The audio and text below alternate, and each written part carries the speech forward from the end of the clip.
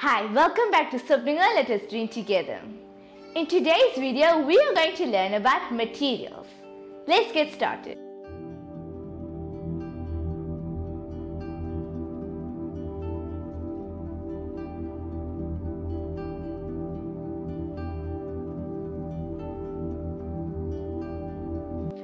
So, what is a material? A material is a substance or a mixture of substances that constitutes an object. Materials can be pure or impure, living or non-living matter. Materials can be classified based on their physical and chemical properties or on their geological origin or biological function. Materials can be human-made or natural. An example of a material that is natural is sheep's wool. We use it to make jerseys because the wool can keep us warm. An example of a material that is human-made is plastic, alloys of metals, and etc. Let's start with the properties of materials. Each material has different properties. It is these properties of the materials that make it suitable for its particular uses. So, we will learn one by one. Materials can be strong in different ways. For example, concrete is very strong. It does not easily change shape and you can't push it together or you can't crush it. We say that concrete has compressive strength. Compressive strength resists being pushed together. Other materials that have high compressive strength include bricks and rocks. Steel doesn't have compressive strength, but it is strong in another way. It can resist being stretched, which means that steel can withstand tension. We say that steel has tensile strength.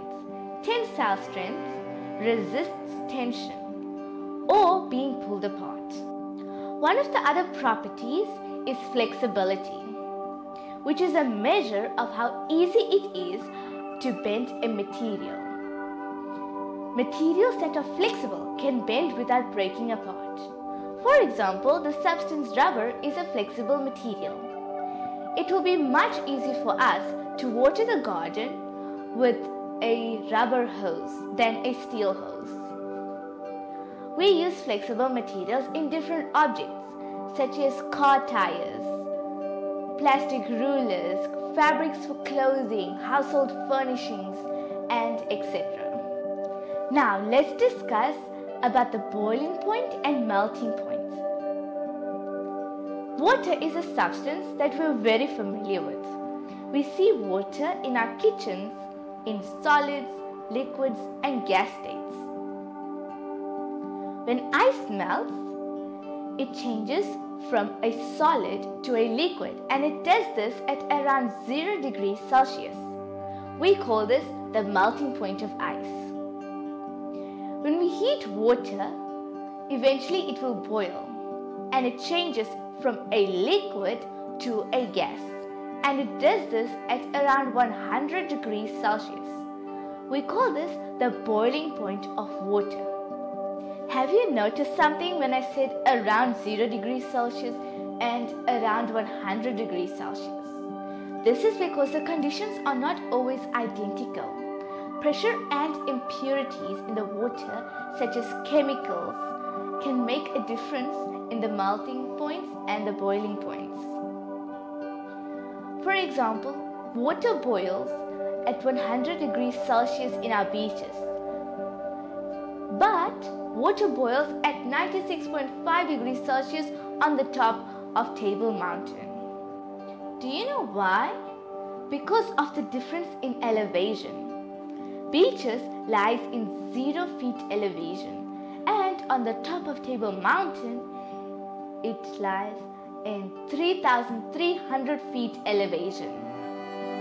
In that case, in South Africa, where would be the lowest boiling point of water? Yes, of course, in Mount Insliana, mountain peak elevation of 11,424 feet in Drakensberg. And in there we will get a boiling point of water at 88.1 degrees Celsius. The next one is electrical conductivity. Did you know some materials like copper allow electricity to move through them, while others do not? Materials that allow electricity to move through them are called electrical conductors. Materials that do not allow electricity to move through them are called electrical insulators. We use the property of electrical conductivity of materials like copper and aluminium to make electrical wiring. However, electricity can be very dangerous, so we have to protect ourselves from it. To do this, we use good electrical insulators like ceramics and plastic. Both the ceramic and plastic are good electrical insulators because they do not allow the electricity to flow through them. Now we can look to heat conductivity, which is the ability of a material to conduct heat or let the heat pass through them. We call this thermal conductivity. For example, cooking pots can be made from different materials. Metals are good thermal conductors. The heat can pass through the pot to the food. The pot itself could be made of copper or aluminium. The handles of the pots should not conduct heat, because when you remove the pot from the heat source, it can burn your hand.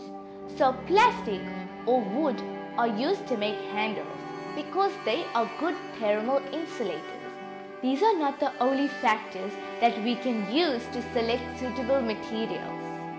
There are many other factors that we can choose to select suitable materials. It can also affect why we choose a particular material. We also choose materials because of their appearance, style, color, texture, and cost. We cannot always combine all the factors that we want, so we have to choose which factor is more important. For example, if we need a metal item that needs to be both strong and light, titanium is perfect for this. But using titanium can be very expensive, so we use aluminium instead. Almost everything that we do has an impact on the environment. The materials in the objects that we use every day come from mining or manufacturing. These activities can damage our beautiful, diverse planet. Manufacturing processes use a lot of energy and often causes pollution. For example, mining uses a lot of energy and causes environmental damage. So please, before throwing away things, try to recycle. Fuels are usually obtained from oil. Extracting oil from the ground causes huge pollution problems. When we burn these fuels, we release gases that are very harmful to the environment. Once we have finished with these things, we usually dispose of them. The disposal of things can cause pollution and takes up space in the landfill sites. Many of the landfill sites are full of plastic that cannot be recycled. Thank you for watching this video. If you find this video informative, then please like, share and subscribe to my YouTube channel. Till then, stay tuned to my channel. Bye-bye.